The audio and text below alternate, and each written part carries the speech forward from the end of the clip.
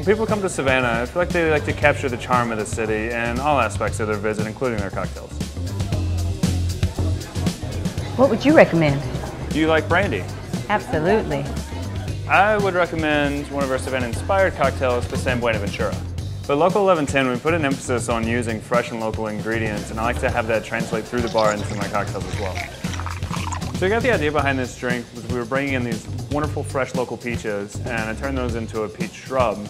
And then I got the idea for the name that's behind the drink, San Beunaventure, as it was a Spanish missionary on one of the nearby islands, and peaches were first introduced to Georgia from Spanish missionaries coming over to the coast.